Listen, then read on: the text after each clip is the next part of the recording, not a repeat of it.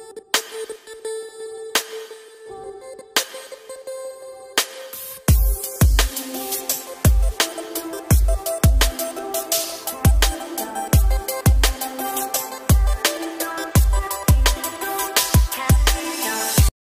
friends, வணக்கம். நான் doctor Vimal Keerthi. Welcome to triple M channel money market millionaire. இந்த சேனல்ல இருக்க வீடியோஸ் பார்க்குற எல்லா வியூவர்ஸ்க்கும் என்னுடைய நன்றி. இன்னைக்கு நம்ம பார்க்க போற வீடியோ என்னன்னு பார்த்தீங்கன்னா ஸ்மால் ஃபினான்ஸ் பேங்க் என்றால் என்ன, இதுல முதலீடு பண்றதால என்ன நன்மைகள் கிடைக்குது அப்படின்ட்டு. வாங்க நேரடியாக வீடியோக்குள்ள போலாம்.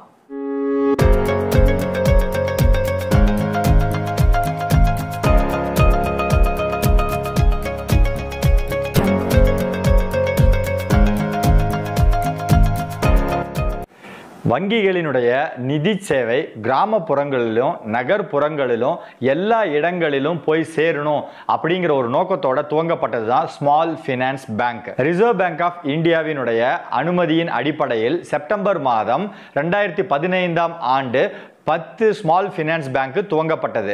அது என்னென்ன பேங்க் அப்படின்னு சொல்லிட்டு இங்க நான் உங்களுக்கு லிஸ்ட் போட்டிருக்கேன், அப்படியே பாருங்க. இந்த அங்கீகாரம் கிடைக்கப்பெற்ற 10 ஸ்மால் ஃபினான்ஸ் பேங்க்ல 8 micro finance company, 1 local area வங்கி, மற்றொன்று நான் banking finance company. Small finance bank அப்படிங்கிறது முழுக்க சாதாரண வங்கிகள் மாதிரி ரிசர்வ் பேங்க் ஆஃப் இந்தியாவினுடைய முழுமையான அங்கீகாரத்தை பெற்ற வங்கிகள் தான் ஸ்மால் ஃபினான்ஸ் பேங்க்.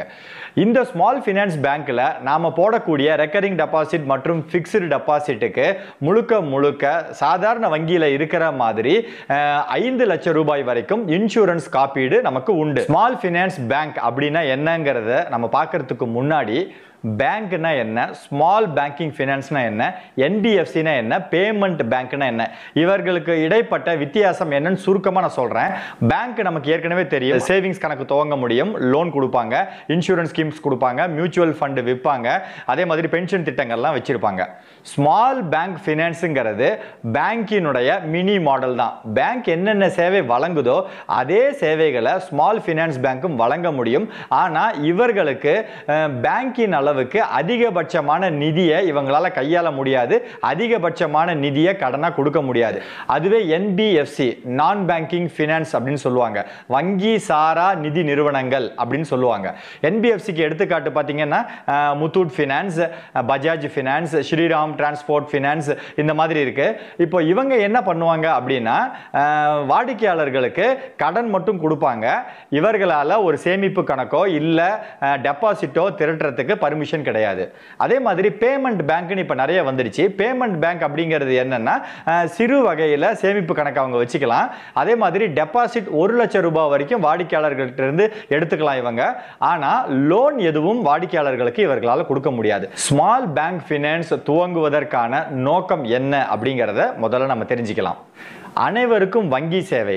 ரெண்டாவது முக்கியமான நோக்கம் என்ன அப்படின்னா இவர்கள் வங்கியினுடைய சேவையில் கடன் தருதல், அதாவது சிறு தொழில், குறு தொழில், விவசாயி கடன், கால்நடைக்கான கடன், வணிகர்களுக்கான கடன், அமைப்பு சாரா தொழிலில் இருக்கிறவங்களுக்கான கடன், குறைந்த வருமானத்தில் இருக்கிறவங்களுக்கான சிறிய கடன்கள், இது மாதிரி சேவைகளை வழங்குறதுக்காகவே தனித்துவமாக துவங்கப்பட்டது தான் ஸ்மால் பேங்கிங் ஃபினான்ஸ். சாதாரண ஒரு சேமிப்பு கணக்கு தொடங்க முடியும், கரண்ட் அக்கௌண்ட் வச்சுக்க முடியும், ரெக்கரிங் டெபாசிட் மற்றும் ஃபிக்ஸ்டு டெபாசிட் திட்டங்களை மிகவும் கவர்ச்சிகரமான அதிகபட்சமான வட்டியை சாதாரண வங்கி கொடுக்கறதை விட ஸ்மால் பேங்கிங் ஃபினான்ஸ் கொடுக்கறாங்க. அதனால நிறைய பேர் இதுல முதலீடு பண்ணலாமான்னு தொடர்ந்து என்கிட்ட கேள்விகள் கேட்டுக்கிட்டே வராங்க. இந்த வீடியோவை கடைசி வரைக்கும் பாருங்க. இதுல முதலீடு பண்றது பாதுகாப்பா இல்லையான்னு உங்களுக்கு தெளிவா புரிஞ்சிடும். கடன் வழங்குறது, டெபாசிட் கலெக்ட் பண்றது, இது இல்லாம இவர்களால இன்சூரன்ஸ் சேல் பண்றது, மியூச்சுவல் ஃபண்ட் சேல் பண்றது, பென்ஷன் திட்டங்களை அறிவிக்கிறது, இது மாதிரி எல்லா சேவைகளையுமே வாடிக்கையாளர்களுக்கு வழங்க முடியும்.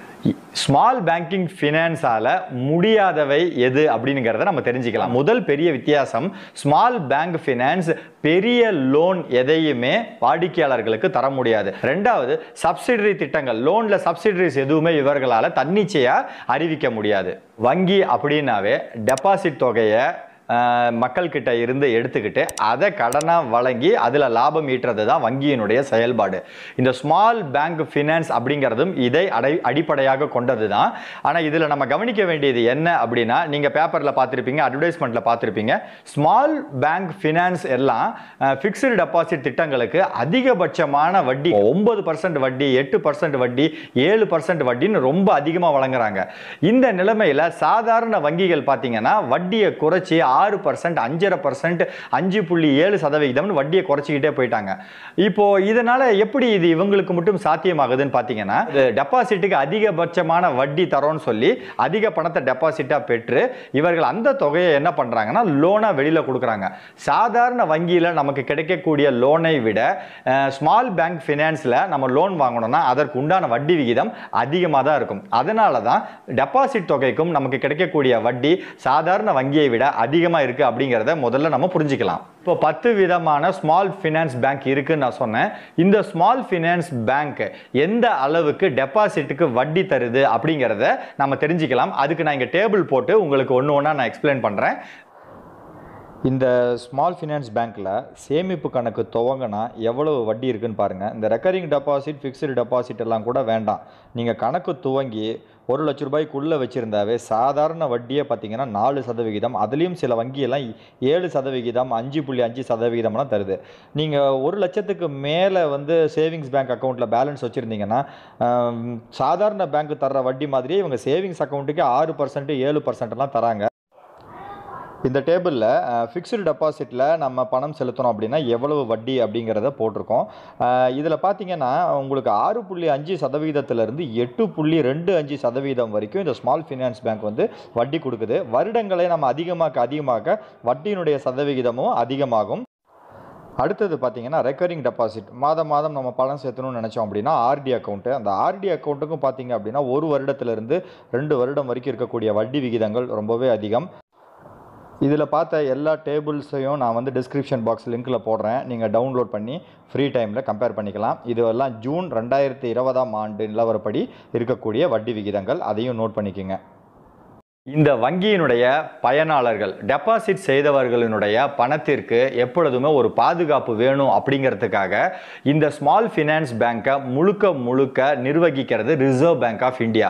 இந்த reserve bank of India deposit செய்தவர்களினுடைய நலனுக்காக நிறைய விதிமுறைகளை இந்த ஸ்மால் ஃபினான்ஸ் பேங்க்குக்கு விதிச்சிருக்கு. அதாவது ஸ்மால் ஃபினான்ஸ் பேங்கை தன்னிச்சையாக நம்ம இயங்க விட்டோம்னா என்ன ஆகும், அவங்க இஷ்டத்துக்கு தெரிஞ்சவங்களுக்கு லோன் கொடுக்கறது, பெரிய லோனாக கொடுத்து மாட்டிக்கிறது. இப்போ நம்ம நிறைய நியூஸ்ல பார்க்குறோம். மிகப்பெரிய வங்கிகள் எல்லாம் நாட்டில் உள்ள மிகப்பெரிய ஆட்களுக்கு அதிகபட்சமாக கடன் வழங்கி அவர்களால் திருப்பி செலுத்தாததால தான் என்பிஏ, நான் பெர்ஃபார்மிங் அசெட் அப்படிங்கிறது வளர்ந்துகிட்டே போகுது. அந்த மாதிரி ஒரு நிலைமை ஸ்மால் ஃபினான்ஸ் பேங்க்குக்கு வந்துடக்கூடாது அப்படிங்கிறதுக்காக நிறைய rules and regulations reserve bank of India இந்த ஸ்மால் பேங்கிங் ஃபினான்ஸுக்கு கொடுத்துருக்கு. அது என்னங்கிறத முதல்ல நம்ம தெரிஞ்சுக்கலாம். இந்த ஸ்மால் பேங்கிங் ஃபினான்ஸ் வந்து கடன் கொடுக்கறதன் மூலியமா அவர்கள் என்ன பண்றாங்க, சிறு வணிகர்கள், விவசாயிகள் இவர்களெல்லாம் தன் பக்கம் ஈர்க்கிறாங்க. இப்போ இவர்கள் கொடுக்கக்கூடிய கடனானது 75% யாருக்கு இருக்கணும் அப்படின்னு பார்த்தீங்கன்னா ப்ரியாரிட்டைஸ்டு செக்டர் அப்படிம்பாங்க. குறு சிறு தொழில் செய்கிறவங்க, விவசாயிகள், கால்நடை பராமரிக்கிறவங்க, சின்ன பிஸ்னஸ் பண்ணுறவங்க, வணிகம் பண்ணுறவங்க, சின்ன கடைங்க வச்சுருக்கிறவங்க, அன்ஆர்கனைஸ்டு செக்டரில் வேலை செய்கிறவங்க, அன்ஆர்கனைஸ்டு தொழில் ஆரம்பிக்கிறவங்க, இவர்களெல்லாம் சின்ன லோன் வாங்கிறதுக்காக அமைக்கப்பட்டது தான் இந்த ஸ்மால் ஃபினான்ஸ் பேங்க். அப்போது ஆர்பிஐ என்ன சொல்லுது, இந்த ஒரு வங்கியும் கடன் கொடுக்கறதுக்கு முன்னாடி 75% இந்த மாதிரி சிறு குறு தொழில் பண்ணுறவங்களுக்காக தான் நீங்கள் கடன் கொடுக்கணும் அப்படின்ற ஒரு விதிமுறையை விதிச்சிருக்கு. ரெண்டாவது, இந்த ஸ்மால் ஃபினான்ஸ் கம்பெனி கொடுக்கக்கூடிய கடன்ல 50% 25 லட்சத்துக்கு உள்ள இருக்கிற கடனா இருக்கணும். இவங்க ஒரு 1000 கோடி கடன் வச்சிருக்காங்க. இவங்க பாட்டுக்கு ஒரு 4 பேத்துக்கு 200 கோடி கொடுத்துட்டு அந்த 4 பேரும் பணத்தை திருப்பி தரல அப்படின்னா என்பிஏல மாட்டிக்கிட்டு டெபாசிட்தாரர்களுக்கு பணத்தை திருப்பி கொடுக்க முடியாத நிலைமை ஏற்படும். அதனால என்ன பண்றாங்க, நீங்க கொடுக்கக்கூடிய கடன் தொகையில 50% அளவுக்கு நீங்க 25 லட்சத்துக்கு கீழே தான் கொடுக்கணும்ன்றாங்க.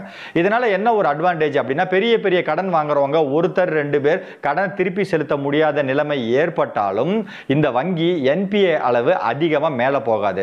ரெண்டாவது 25 லட்சம் ரூபாய்க்கு கீழே கடன் 50% ஆட்களுக்கு கொடுக்கறதால இவர்களால ஈஸியா இந்த தொகையை நிர்வகிக்க முடியும்.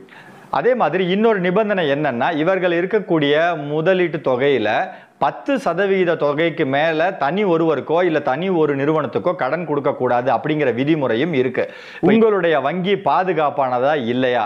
இப்போ நம்ம நிறைய நியூஸ் கேள்விப்படுறோம். எஸ் பேங்க் ஒரு மிகப்பெரிய வங்கி, ரிசர்வ் பேங்க் கீழே இருந்தது.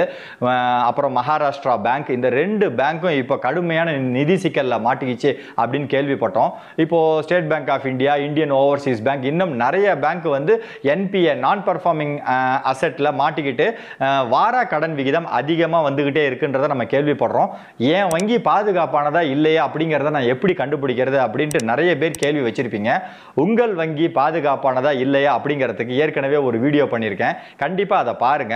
அந்த வீடியோவை பார்க்கறதன் மூலியமா எந்தெந்த விஷயத்தை உங்களோட வங்கியில நீங்க உற்று நோக்குனீங்கன்னா அந்த வங்கி சேஃபானதா இல்லையாங்கிறத ரொம்ப சுலபமா கண்டுபிடிச்சிட முடியும். இப்போ இந்த ஸ்மால் ஃபைனான்ஸ் பேங்க் பாதுகாப்பானதா இல்லையா அப்படின்னு கண்டுபிடிக்கிறதுக்கு ஒரு சின்ன 2 வழிமுறை நான் சொல்லித்தரேன். அது என்னன்னு பார்த்தீங்கன்னா, ஒரு வங்கியும் 2 விஷயத்தை கண்டிப்பா அவங்க கையிருப்புல வச்சிருக்கணும். அதுல முதல் விஷயம் என்ன அப்படின்னா, CRR, கேஷ் ரிசர்வ் ரேஷியோ. இவர்கள் வச்சிருக்கக்கூடிய தொகையில 3% ரிசர்வ் பேங்க் ஆஃப் இந்தியா கிட்ட இவங்க என்ன பண்ணணும், முதலீடு அதாவது டெபாசிட் தொகையா கட்டியிருக்கணும். இந்த தொகையை எந்த செயல்பாட்டிற்குமே இவர்கள் பயன்படுத்தக்கூடாது. ரெண்டாவது SLR, ஸ்டாட்யூட்டரி லிக்விட் ரேஷியோ.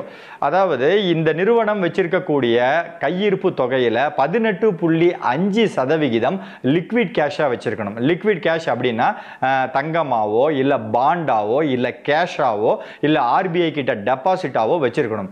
அப்போ 3% CRRல மெயின்டைன் பண்ணணும், 18.5% SLR மெயின்டைன் பண்ணணும். ஆக மொத்தம் உங்களுக்கு 21.5% மூலதனம் வந்து ரிசர்வ் பேங்க் ஆஃப் இந்தியாவினுடைய கண்ட்ரோல்ல இருக்கு. இந்த பணத்தை இந்த வங்கி எமர்ஜென்சி பர்பஸ்க்கு மட்டும்தான் பயன்படுத்தணும். எமர்ஜென்சினா இவர்கள் ஏதாவது தீராத நிதி சிக்கல்ல மாட்டிக்கிட்டு டெபாசிட் தொகையை திருப்பி கொடுக்க முடியல அப்படின்ற சந்தர்ப்பத்தில் மட்டும்தான் இந்த தொகையை வெளியில எடுக்கணும் அப்படின்னு கட்டுப்பாடுகள் விதிச்சிருக்கு.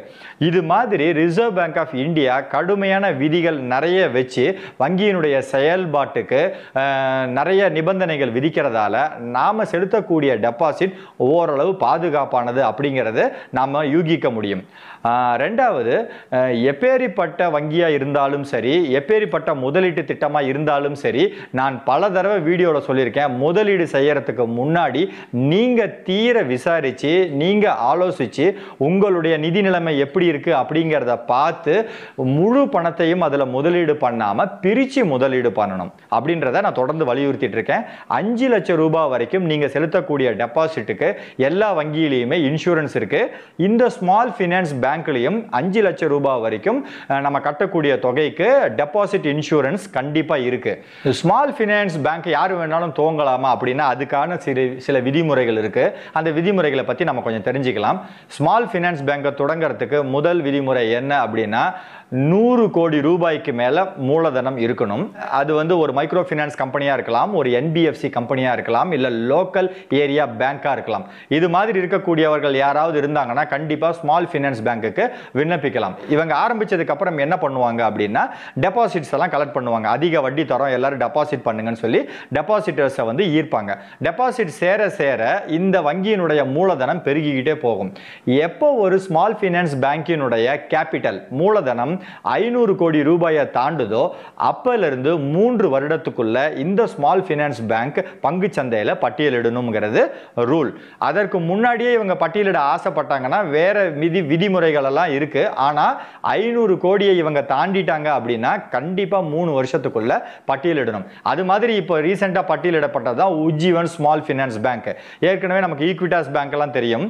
இதெல்லாம் வந்து ஒண்ணு ஒண்ணா பட்டியலிட்டு இருக்காங்க. அதையும் நம்ம கவனத்துல வச்சுக்கலாம். இந்த வீடியோவின் மூலமா ஸ்மால் ஃபினான்ஸ் பேங்க்னா என்னன்னு புரியாதவங்களுக்கு கண்டிப்பா ஒரு விளக்கம் கிடைச்சிருக்கும் அப்படின்னு நான் நம்புறேன்.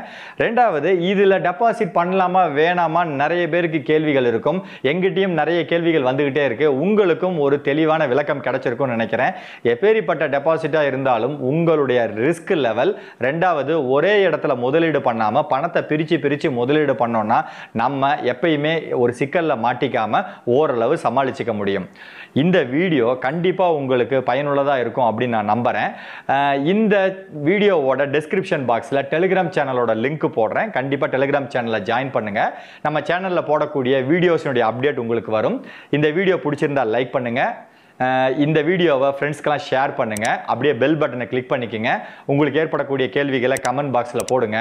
இந்த வீடியோவை இது வரைக்கும் பொறுமையா பார்த்த எல்லா வியூவர்ஸ்க்கும் ஒரு பிக் சல்யூட்.